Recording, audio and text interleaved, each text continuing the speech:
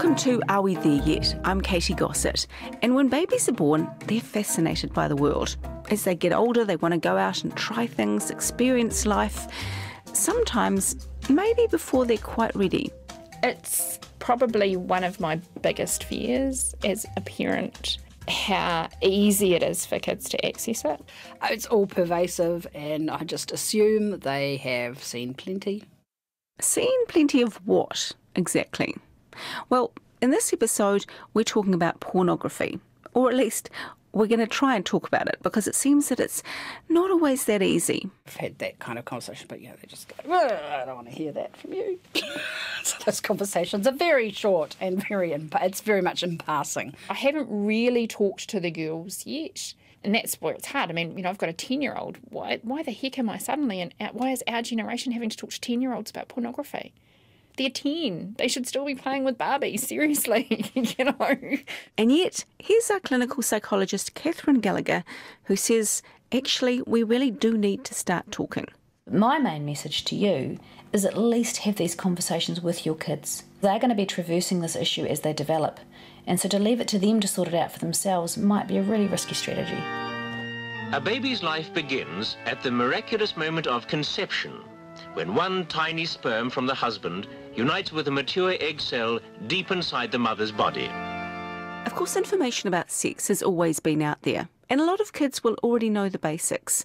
After all, most of us will have bumbled through the birds and the bees conversation, hopefully less clinically than that excerpt from 1971.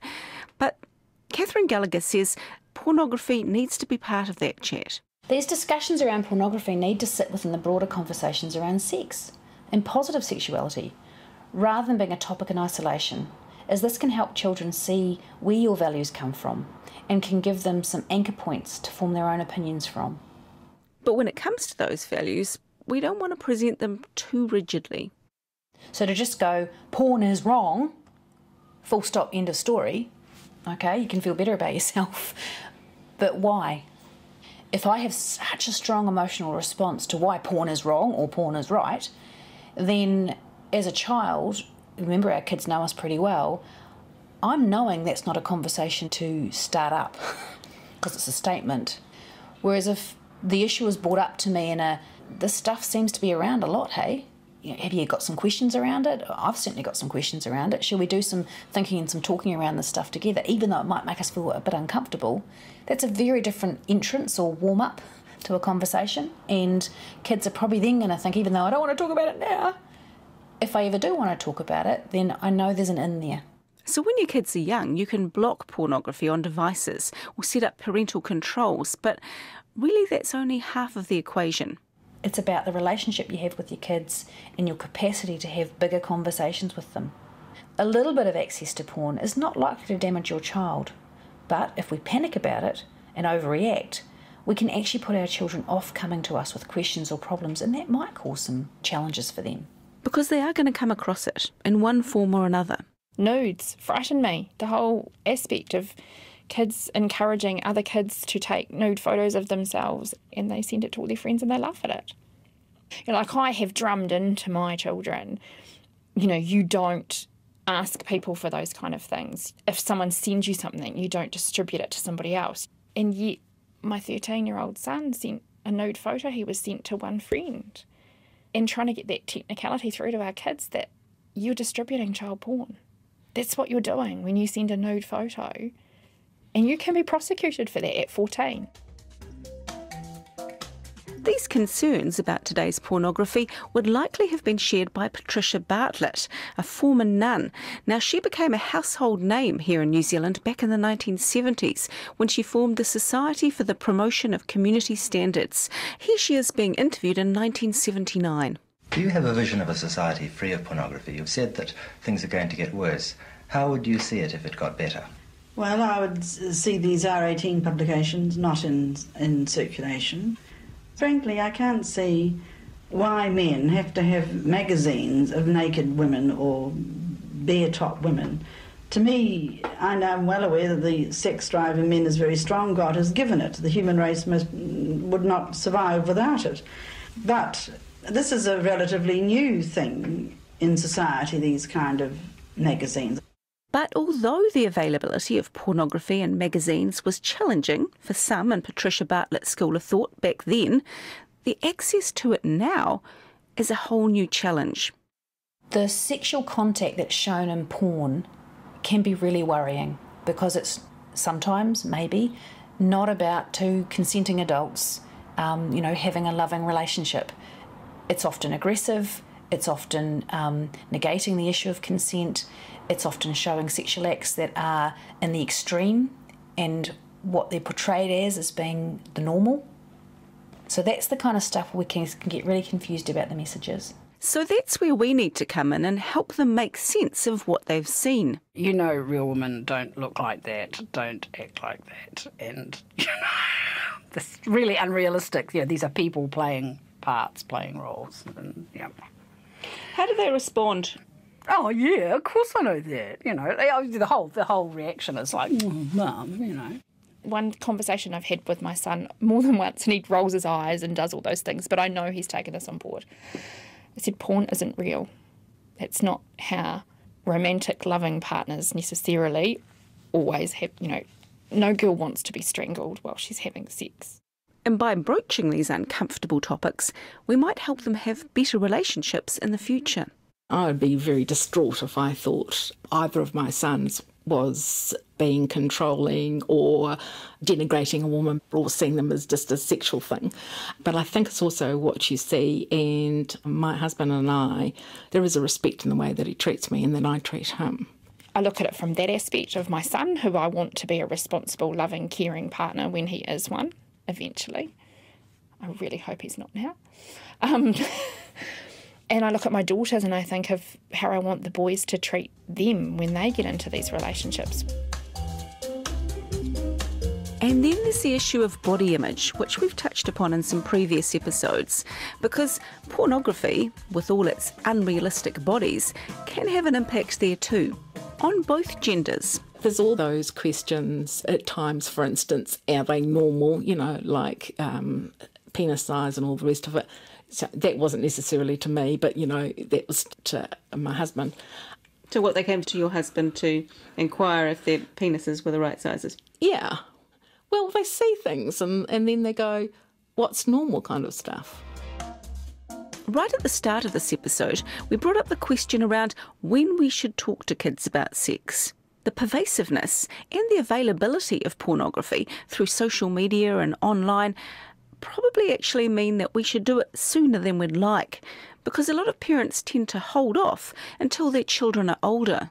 I actually think that's a bit risky these days, as children are often developing their beliefs around this stuff from an early age, and so gaps in knowledge can be filled from other sources. A lot of people would describe that they're getting their sex education from pornography, and that's a real concern. This doesn't mean we have to be an expert, but if you have gaps, try and be active about filling them or support your children's learning in the spaces such as school or online, because there are really helpful online ways to learn around this stuff. TED Talks, NetSafe, those kinds of places are good resources to be able to use and start up conversations. But what it means is that for a little kid, we're talking about how to be in healthy relationships. We're talking about safe touch. We're talking about how to know their own bodies and how to feel that those bodies are respected and that they need to respect other people's bodies. Now, that's actually sex education. We might not be talking about who puts what where, but actually we want people to learn about positive sexuality, sexual development. Trouble is, when our kids have their cringe radar on high alert, how do we go about bringing it up? It might be driving where you're not making eye contact. It might be saying, I've got something I need to say. If you're watching a program and there's some content on there that's a little bit unsettling or about this stuff, a good in to say, hey, what do you reckon about that? I noticed the dad reacted like that. Gosh, is that sometimes something you might worry about me doing if you were to bring that stuff up with me? It's using those ins. I mean, my kids hate when I've gone to a talk about pornography or whatever, because they know I'll come home and want to talk to them about stuff. Oh, Mum! But, I've learned that it's kind of one or two things that I can kind of get under the radar before they go, oh, whatever! So if it's about pornography, it would be about pornography isn't an accurate representation of what a loving relationship looks like. Sex shouldn't hurt. If it doesn't feel comfortable, then it's okay not to do it. If you watch a lot of pornography, it's probably going to affect how you have sex when you're older. It won't make it as fun, or it might create some difficulties for you. Think on that. Then run away and scurry behind into the pantry. That kind of stuff, because I think that even while they're saying, whatever, go away, that's disgusting, they're listening. And really what Catherine is saying is that old one-off birds and the bees conversation that I talked about earlier is kind of an outdated idea, born of a generation where probably any talk about sex was deemed inappropriate or immoral and should just be got over as soon as possible. We simply have to accept that now it's about an ongoing conversation with our children, because what if we look back and think, well, I didn't get that quite right, or I could have put that better? We don't have to put pressure on ourselves to get it right, because guess what? We're in a relationship with each other, and so we get to kind of go back and have a second go or a 20th go. So we do need to persevere, however awkward it might be. I feel uncomfortable too because I know they're uncomfortable, so it's like, this big circle of uncomfortableness.